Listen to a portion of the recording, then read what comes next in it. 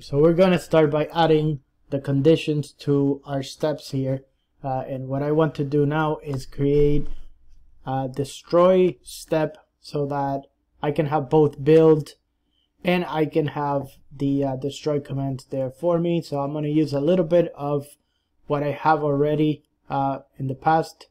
Let me just format this a little better, and here I'm going to change from apply to destroy, and my variable, I'm going to see if GitHub Actions here can give me the right syntax, but it just gave me the same. So I'm just going to change the variable name to destroy here. That way I can build it. Now that I have the steps, and as you can see, I set it as false, or I'm sorry, I'm setting it as true because I only want to run that when the variable is equals to true. I don't want to run that when the variable is false. That way I can just run the plan or just a build. Alright, so I'm going to commit this. Then after committing, I'm going to go into my pipeline. This is the pipeline that I'm building here. And I'm going to edit the pipeline, and I'm going to start adding the variables to it. So as we saw on the left here, I have a step, or I have a condition that says variable build true. I'm going to let the users override it, so when you run that pipeline you can set it to true. And I'm doing the same thing with destroy. I'm creating a variable called destroy, and I'm going to set it to false, but I'm going to allow anybody that runs it to override that variable. Alright, you can see it here. They're both set to false.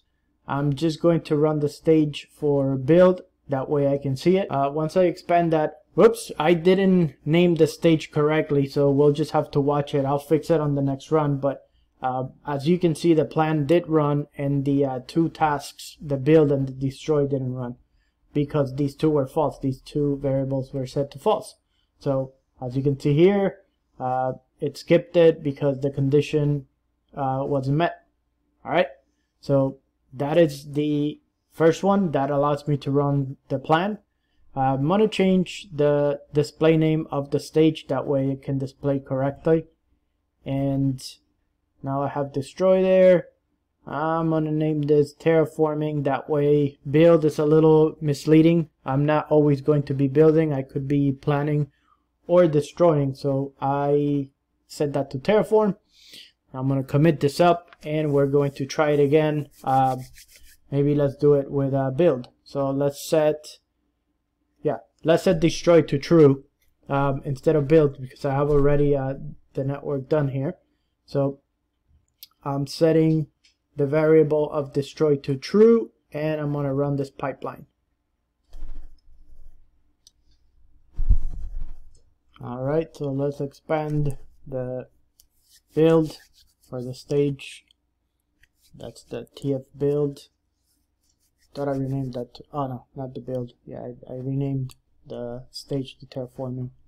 Right, so here you go. So the plan ran, the build was skipped due to the condition, and now we're running the terraform destroy. So this is going to take down a couple of subnets and VNets that I had created in my cloud account. If we go to my Azure account, let's go to the VNets, and let's see if we can catch it before it's destroyed. Oh, no, we couldn't. So it's already destroyed, which is good. It ran fast. So let me look back at the pipeline. Yeah, it looks like it's finishing up. So let's give it a minute here. There we go. And it completed. So, but here we go. So I did the plan, and it did the destroy. So now let's go and do the build. Let's set this to true, and we'll go full circle. We did the plan, we did a destroy, and now we're going to build a VNet, and we're going to build a couple of subnets here in my Azure account. So right now we should see the plan, and we should see that it skips the destroy. Alright, let's see. So right now we're running the plan. That ran successfully. That's looking good. And then let's look at the variables again. So again, I have build set to true, destroy to false. So right now we see the subnets and the VNets are getting built.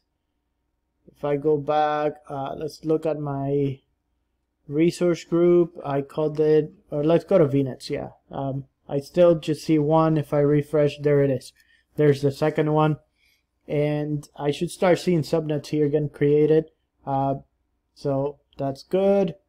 I'm creating all my subnets here, and great. My build ran. The destroy was skipped, and as you can see, we're all good now. So once again, we did the 3 steps. We did plan, we did build, and we did destroy, and we didn't have to change the pipeline. We just toggled the variables at the Azure DevOps level. I have another video on this, on how to do the same thing with GitHub Actions, so make sure you check it out. I'll add the link here for your pipelines. All right, have a good one.